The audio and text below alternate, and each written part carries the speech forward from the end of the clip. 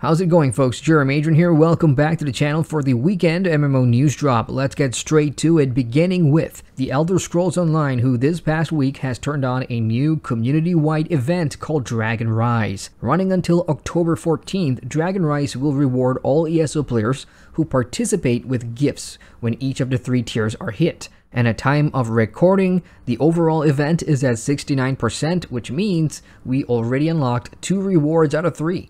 Important to note, however, that the event and its rewards are only available to those who own the Elsewhere chapter. It's very similar to last year's Summerfall event, where everyone who owned the Somerset chapter ended up getting a sweet mansion. And this time around, the rewards are tamer, but hey, what can you do? In Tier 1, the reward is a Green Dragon Impact, while Tier 2 offers the Grim Harvester costume. At Tier 3 is a housing item called Dragon's Treasure Trove, which when placed in your house can offer you lootable bags that contain random items, collectibles, and riches.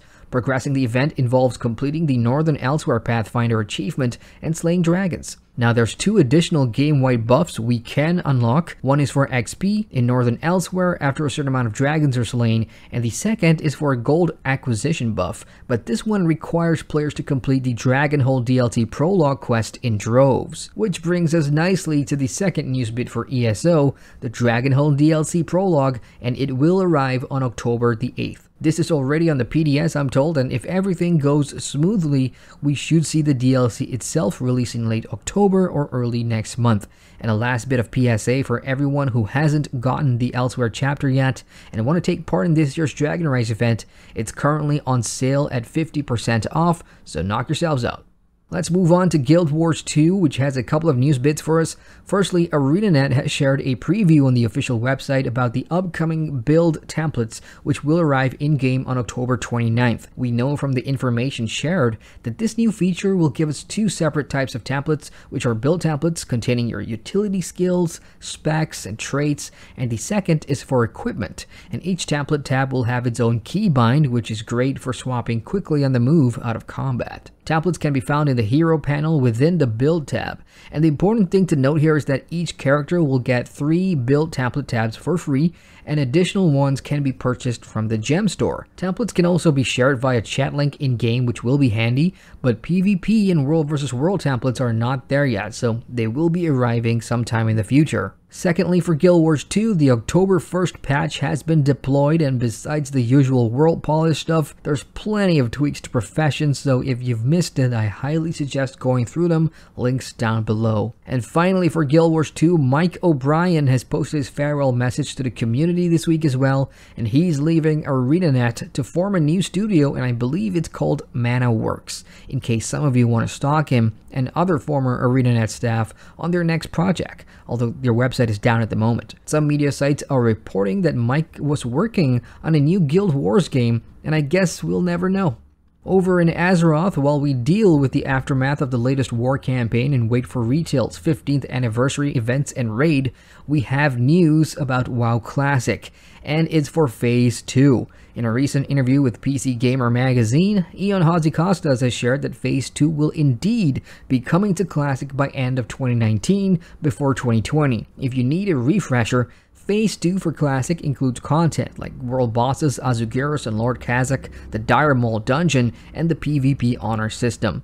The interview also touched on the layering system which exists for Classic and how it will be scaled back for Phase 2, not just as players come and go, but to ensure no exploits will take place, particularly for world boss kills. Link to the interview can be found down below. Final Fantasy XIV is also in the news this week because Square Enix has confirmed that more housing districts and residential subdivisions will be coming to the game. After the release of patch 5.1, there will be a total of 180 new plots of land for each of the 4 housing districts in-game. An apartment building will also be added to each ward, with a second building available in each subdivision.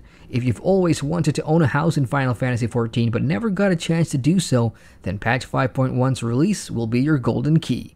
Now do note, however, that there are the usual restrictions in place, and you can learn more about those on the Lodestone site, Plus, sales of plots in wards 19 through 21 will be restricted to free companies, aka guilds only, for a limited time. Besides that, October 18th will be the date of the next letter from the producer live, and this time around we'll get a proper sneak peek at the Yorha Dark Apocalypse raid and the Ishgard restoration, so mark your calendars.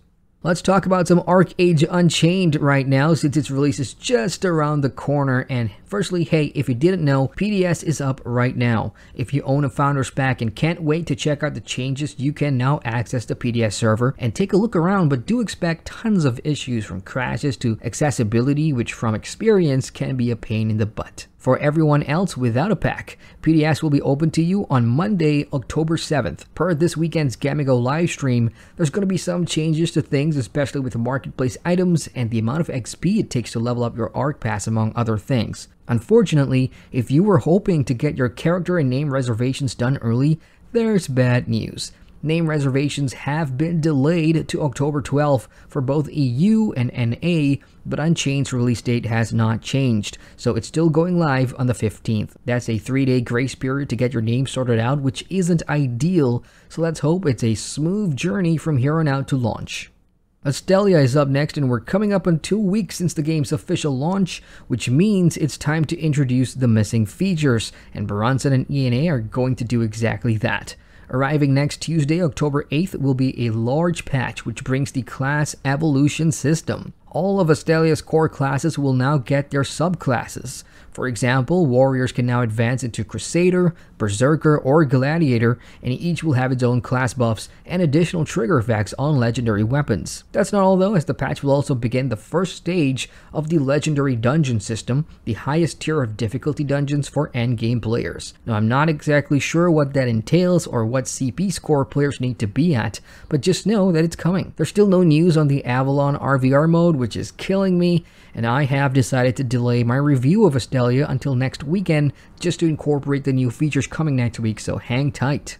Okay, let's move on to Ashes of Creation, who at the start of the week announced an October giveaway that involves playing the Apocalypse Battle Royale in order to grab cosmetic rewards for the upcoming MMORPG. So if you have an Intrepid account, you'll need to achieve level 50 in Ashes of Creation Apocalypse by Thursday, October 30th to be eligible to receive the Armor of the Autumn Night cosmetic skin shown on the screen right now. The skin itself can be used in both Apocalypse and the upcoming MMORPG when it launches, and if you're already level 50 before this event started, you will have it added to your account. It appears that these are the type of cosmetic rush events we can expect from Intrepid to get more players playing Apocalypse in order to unlock cosmetics for the MMORPG.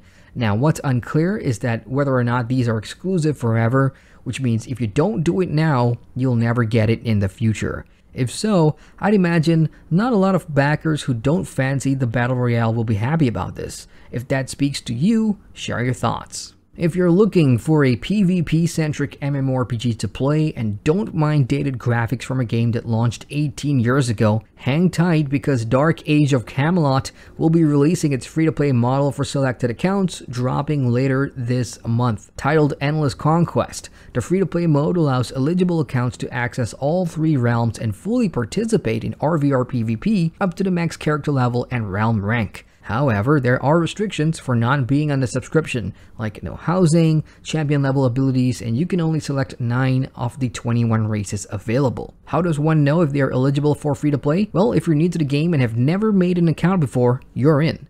If you're a former subscriber, on the other hand, your account needs to be inactive for about 180 days to get in for free. The link to the FAQ will be in the comments below. If you've never heard of Dark Age of Camelot before, plenty of modern MMOs that have tri-faction PvP RVR modes are in some ways inspired by this classic game, so why not jump in to find out what it's like since it's going free?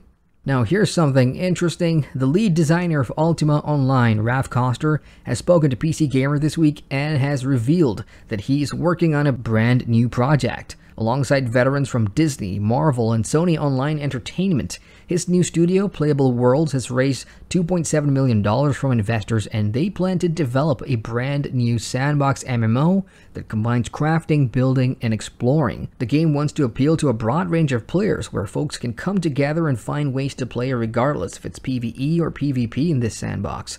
And besides that, not a whole lot was shared. If you're an MMO veteran and have played Ultima Online in the past, this could be a studio and project worth keeping an eye on, as time has changed, technology has changed, and it'll be interesting to see where this project leads to, so let's just hope it doesn't end up on Kickstarter. In the strategy MMO section, medieval action game Conqueror's Blade has just launched its inaugural Season 1 content update titled Seize the Crown. For a limited time and for the duration of the season, players can complete weekly challenges in-game, level up their battle pass progression, and claim all the tier rewards available, which includes new season exclusive cosmetics, currency, and chests. Now, some of the battle pass tier rewards are free for all, or you can optionally purchase the entirety of the pass for $10 to get more rewards and more out of the season.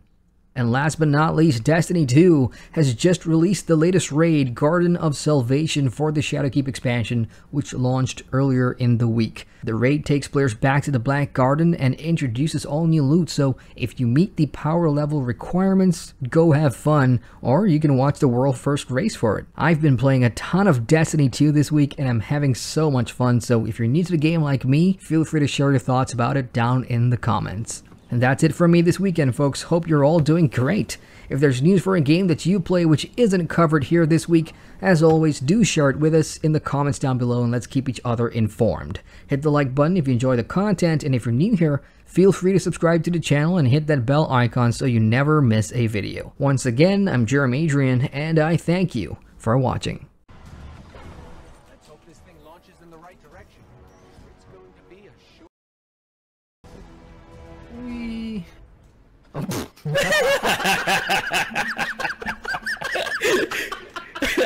Saved.